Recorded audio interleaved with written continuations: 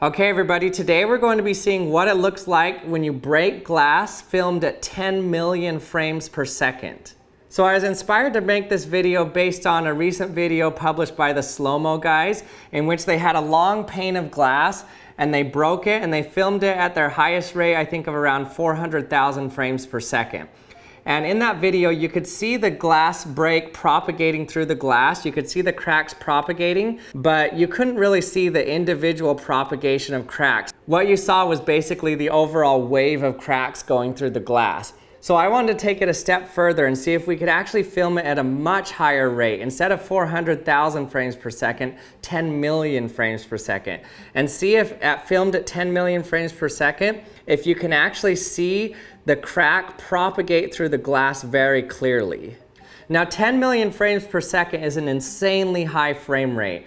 That's around 100 nanoseconds per frame. So in the video that the Slow-Mo guys posted, they measured the propagation of the wave of breaking glass through their long pane of glass at around 1,500 meters per second. That's around 3,300 miles per hour. For reference, a bullet, the average bullet goes around 1,700 miles per hour. So that's about twice as fast as a bullet. So you can see that in order to capture the speed of an individual crack forming through a pane of glass, you need an extremely high frame rate. Now, if you try to look up the speed of glass breaking, you might see some differing values. That's because the speed at which glass breaks depends on the type of glass. And it depends on whether it's tempered or not. And what's really interesting about the speed of glass breaking is that the velocity of a crack propagating through glass actually speeds up the longer it's been cracking. That's because the glass molecules are under tension, and as they separate, they release energy. And so that gives the crack more energy to propagate. So it starts out slow, and then it goes faster as it goes on. In fact, the actual curve of glass breaking looks something like this. So this is the crack velocity on the y-axis here, and this is something called a stress factor. And this varies depending on the type of glass, but it also varies as the crack propagates through the glass. So you can see that at the very initial break point of glass, the crack velocity speed is very slow, 10 to the -9 meters per second. But it only stays at that velocity for an extremely short amount of time. As it begins to break more and more, it speeds up and up and up, and eventually it maxes out at the speed of sound in glass. For this specific chart here, I put 10 to the 3 meters per second. That's an average speed of sound in glass. For different types of glass, especially tempered glass, the speed of sound can be much higher than this. So you can see that as the glass breaks, it releases more energy until eventually it's traveling at its terminal velocity. And the terminal velocity of the crack propagating through glass is the speed of sound. It can't go faster than the speed of sound in glass. But even though this maximum is the speed of sound in glass, it's actually much higher than the speed of sound in air. That's why in that Slow-Mo video, they said their glass was propagating at Mach 4, 4 times the speed of sound in air.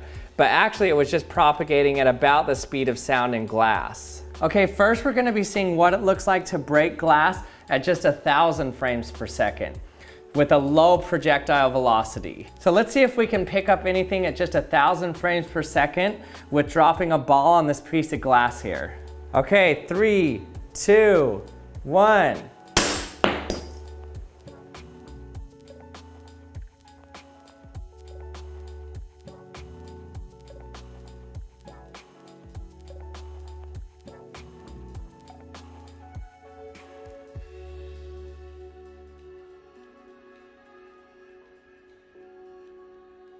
That was a pretty cool break. Now, first thing you'll notice is that we couldn't actually see the propagation of the individual cracks through the glass. It basically just happened instantaneously. And the next thing you'll notice is that how the glass formed here is in these jagged patterns. But you'll notice something quite different when you break tempered glass. Tempered glass tends to break in small little tiny individual square pieces or rectangular pieces. So there's a ton of cracks in the surface area, whereas in this pane of glass, there's only a few cracks through the whole thing. And that's because tempered glass is formed so that the surface of it is under compression.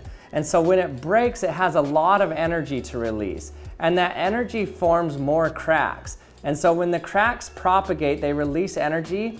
So if you look at number of cracks per surface area, you'll notice that in tempered glass, there's a ton of cracks, whereas in normal annealed glass like this, there's not a lot of cracks. And so the more energy stored in the glass, the more small little cracks it's gonna form. And the less energy, the bigger cracks it's gonna form.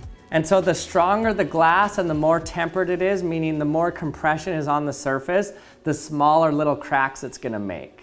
Okay, so 1,000 frames per second didn't even come close to catching the cracks propagating through the glass. Luckily, my friends from Shimadzu allowed me to use footage from their Hypervision HPV-X camera filmed at 10 million frames per second in ultra high resolution. So I'm going to be showing you a high velocity projectile ball shot at a pane of glass filmed at 10 million frames per second.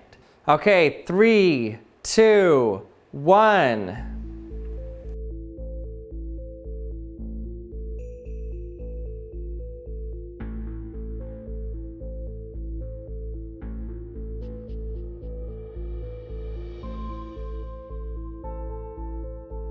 This is amazing. I've never seen footage like this before where you can actually see the cracks individually forming, combining together, and moving forward.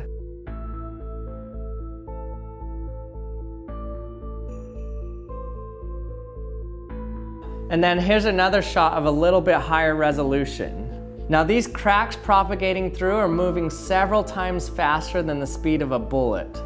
So you can see that the ball is moving at extreme velocities, but you can't even see it moving in the frame. That's because it's filmed at 10 million frames per second.